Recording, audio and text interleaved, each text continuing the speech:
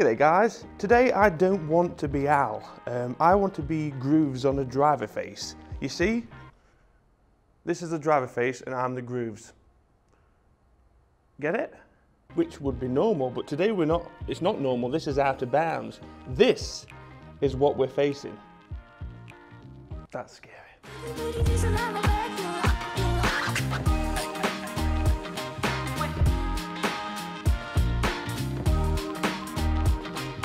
You see that, don't you? Well, the lengths we'll go to try and hit the ball straighter. So this is, as you can see, the vertical groove driver, designed to hopefully make me hit the golf ball 40% straighter. Yeah.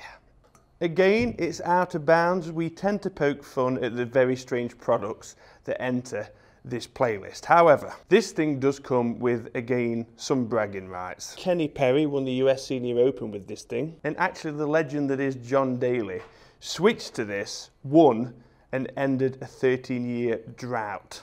So it obviously performs to a certain extent. But again, the argument here is these guys are awesome. They could win with a bag full of drumsticks. Did this really do that much to make John and Kenny win on tour? What we're about to find out. So before we dive into a bit more information about the vertical driver and hit some shots, we need to compare this to a, I want to say normal, horizontal driver. So as always, we've got Tiger's M5 driver here. I'm going to hit a few shots with this first, get some numbers on the board before we move to the vertical. Whose back garden are we going to enter today? Sounds awful. I'd like to take that comment back, if possible. Thanks.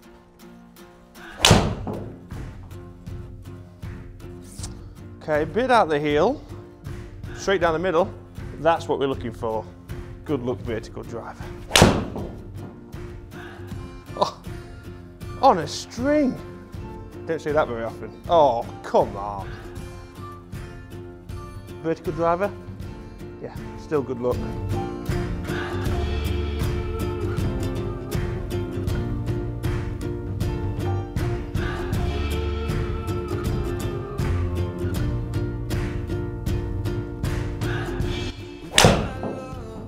Again, fairway finder, no awards for ball striking there. Saved by the toe. Okay, so that's the horizontal shots done. Put those in the bank. Have it. The marketing department. So we've changed the grooves. What should we call this driver? I know. The groove. Right. There's a 450cc head. We've stuck an aftermarket X-Flex Acra shaft in it, because why not? And I had to because I just ordered the head, so it would have been a problem. I can't just throw the head at the ball. I've tried that before, doesn't work. And then we get to these vertical grooves. So the theory behind this is, like I say, straighter drives, with vertical golf saying that basically most golfers play with excessive side spin, so whether you're a slicer, you play with an out-to-in swing path, you're coming across the ball, these grooves are designed to just grip that, stop it in its tracks and, well, in theory, hit it straighter.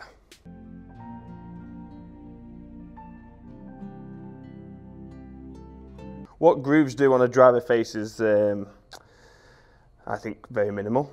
It is. It's all about gear effect, it's strike location, so you hit it toe, the heel. Obviously, unless you're changing the structure of the head and the weighting, I don't think it's going to make any difference, but we'll see. I'm excited about this. There's no head weight at all. It's so light. Stick a disc drive in that and it is literally an Xbox 360. I'm sorry, it is.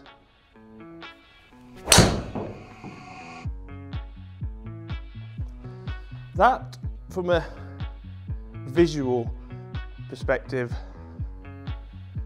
has a lot of backspin. 4,000, 3,400. Not as bad as what I thought. Starting us off, that's probably the most wayward shot we've had up to yet, but that was not a great swing.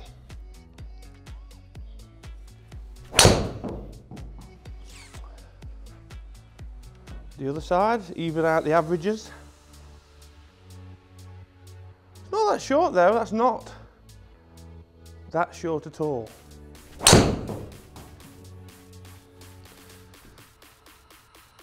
Can't say I'm going to be gaming this. Straight though. That felt better.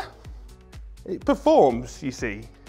It wouldn't be my first choice of driver, but we're not saying it's rubbish because, well, that could be the longest. Oh, it's not. I'd like you guys to comment down below though, have you tried this? This is a couple of years old now, it's not new. Have you tried it? Have you bought one? Don't be ashamed, comment down below, let us know.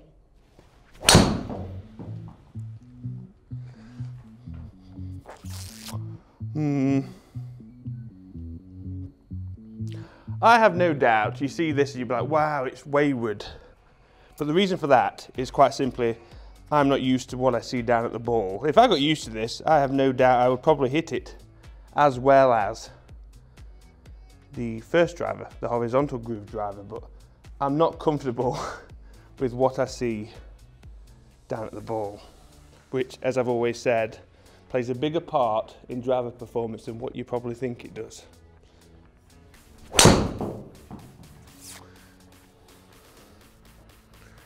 That's 4,000 backspin. 4,000 backspin. Get in. It's not a good thing. So last one before we compare the numbers, and I think we know what we're going to see. It's just proof that strike is key. Grooves on the face, you see them now.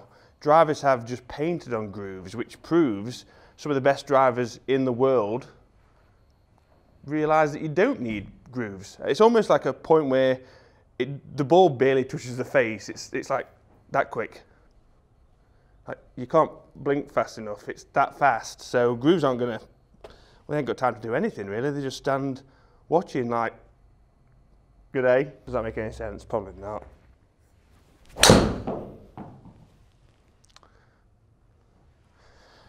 Feel, all right. Sounds, all right, I suppose. But I know people that would happily play this, and I wouldn't stop them if they feel comfortable with it. I can still get it out there. Performance-wise, it's still there, but what it's trying to say it's doing, I don't think it is. It's not, okay? Unfortunately, gear effect is king here. And you'll be able to see straight away, I've had a bad ball striking day. Doesn't matter what driver I've got in my hand, nothing, and I mean nothing, is going to help me. Strike location is not centered. It's scattered showers around the face. But to be honest with you, for this sort of test, this is kind of how I wanted to be hitting it. I don't want to be hitting the center every time because the spiel about this driver is to stop side spin. So we hit 7 shots with horizontal, 7 shots with vertical. So we're 120 mile an hour with the vertical clubhead speed, 119 clubhead speed with the horizontal. So we're faster with the vertical. Same ball speed at 173. Backspin was 3,197 with the vertical, 2,593 with the horizontal. And as much as we can intensely delve into the dispersion patterns here, it ain't gonna make any difference because I could probably play those shots again and these would be reversed. Like I say, strike is everything. So we can't, even though it's clear that the vertical groove driver here is more erratic, we've got more lefts. But as we know, as much as we love to blame our tools, yeah, it's me. So a few of you will be interested in the distances. Vertical 291 carry yards to horizontals 295 yards. And then because of the backspin differences, vertical is rolling out to 308 to the difference of horizontals 317.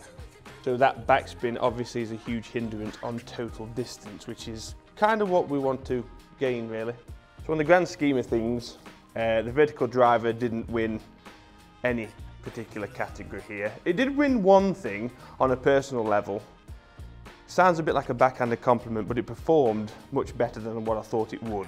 I thought it looked a little bit gimmicky. I thought it's definitely going to have that tinny sound and feel. And to be honest with you, it didn't feel that bad, so kudos to Vertical Golf for that. If you play this, I really wouldn't be ashamed. I mean, like I said, some of the best senior players in the world now are playing this and winning with it. So if it was that bad, they wouldn't be winning with it.